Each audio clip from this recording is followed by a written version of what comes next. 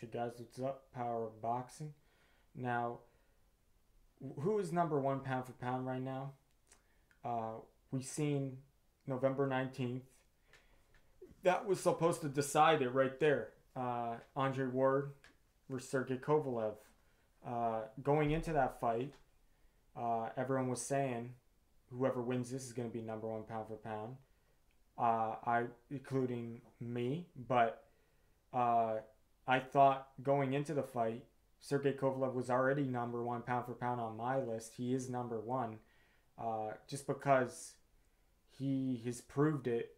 He's had many. I think he's had more than seven like title defenses, or it might have been.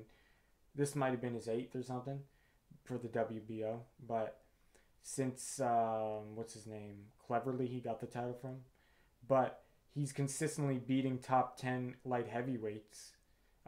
Jean Pascal, Bernard Hopkins, and others. Those are just the two most well known ones.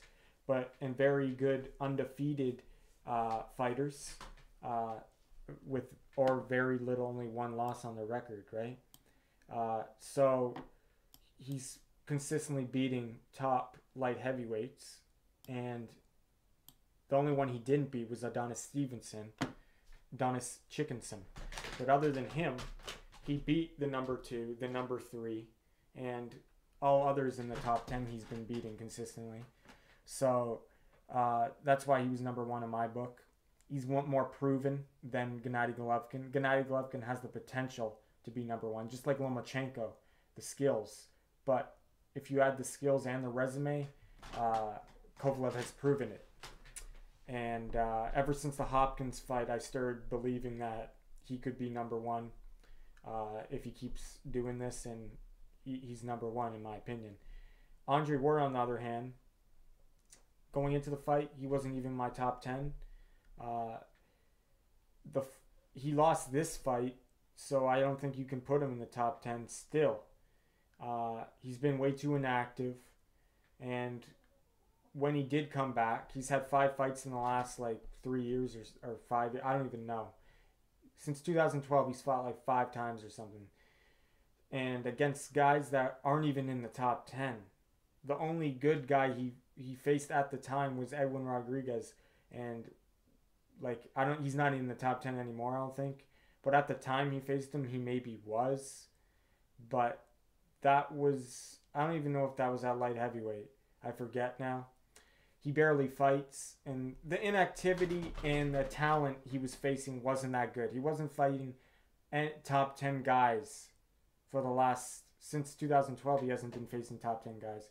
So that is why he's not in my top 10. So now that the fight is over, do we have a clear number one pound for pound? Now that Kovalev clearly won the fight, but he didn't get the decision. Officially, Andre Ward won. And now you got organizations, fans, media, all that, boxing people, saying that the number one spot is vacant. And the reason why they say this is because even though Andre Ward won, he didn't really win. He won officially, but they can't put him number one because he didn't really win. And on the other hand, you got Kovalev, who everyone thought, majority of people thought he won the fight, but he didn't win officially, so they can't put him number one, the organizations and all that. So the number one pound for pound spots, like it's in limbo now, just because we got a robbery. Now we're in this limbo situation where we can't put anyone number one pound for pound because the guy who won clearly didn't get the decision, so you can't officially put him number one. But the fans see it, they know who won, and I think the media and everyone knows that Kovalev clearly is number one pound for pound. They just can't put him officially. Some people actually, he is my number one pound for pound.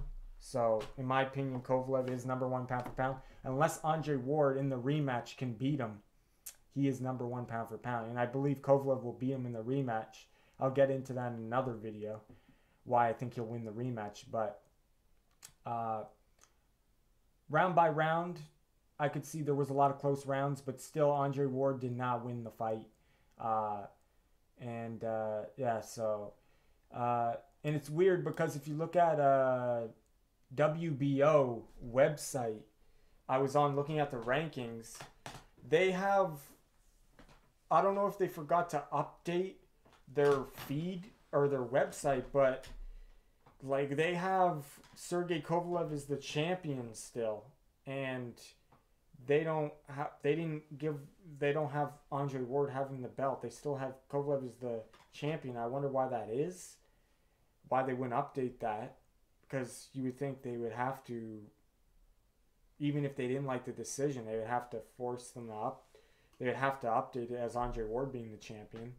And it says their fighter of the month, the WBO fighter of the month for November, is Sergey Kovalev. So that's kind of weird how they would put him as fighter of the month when he lost the fight. But it's probably because they thought he won the fight and they don't care about the decision. And then you have Ring Magazine, top pound for pound fighters. Yeah, so I'll go to that right now because I might forget actually what the rankings are. Okay, yeah. So they had Gonzalez, I think, number 1, Ring Magazine, for a while now. And they have Andre Ward number 2. So Andre Ward improved. He went up from, I think, number 4 to number 2. And Sergey Kovalev's number 3. So it's kind of interesting the way they did that, because Gennady Golovkin's number 4. But when I remember, before this fight took place, it was Roman Gonzalez number 1. Gennady Golovkin was number 2, I'm pretty sure. Then it was Sergey Kovalev. And then, so Sergey Kovalev did not move a spot, but Andre Ward moved up to number 2. You would think that Gennady Golovkin would move up to number 3 and Sergey Kovalev would move down the list. But the fact is, Sergey Kovalev never lost a spot. And the reason for this is, I think, is because they recognized that Kovalev did enough to win the fight. Even though he didn't get the decision, they thought he won the fight. But officially, they have to put Andre Ward better because he officially won it. But in everyone's mind, on paper he lost, but in the eyes of the fans and everyone out there, Kovalev won that fight clearly. I don't care if you thought the fight was close or a lot of the rounds, later rounds were close. You had a lot of, like, I scored the fight again, and I could see if you gave every single round to Andre Ward, all the rounds, even the close rounds that Kovalev clearly won those close rounds, Andre Ward, you would have him winning by 1 point. But that, like, never, like, if you had Sergey Kovalev on the other hand winning all the close rounds, even the close rounds where Andre Ward clearly won those close rounds, the score would be like 117, 110, or 116, 111. It'd be a huge margin. So do the math, right? There was a bad decision. A draw would have been a bad decision. The perfect decision probably would have been 115 to 113, or that probably would have been the perfect decision, 115, 113. 114, 113 for Kovalev at the most. No lower, no higher than that. No lower than that would have been. So that would have been the perfect score. But we all know, numbers aside, 114, 113, 115, 113 for Kovalev. Even though those would have been good. Numbers aside, Kovalev clearly won the fight, whatever score it was. And he's my number 1 pound for pound. Sergey the Crusher Kovalev from Russia with love. Still the WBO, IBF, WBA light heavyweight champion in my mind, and will get the belts back in the spring, possibly April.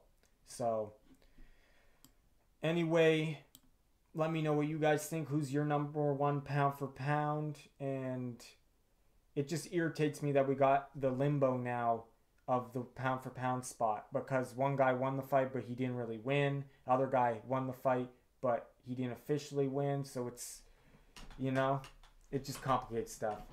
Anyway, thanks for watching. Power of Boxing, powering down.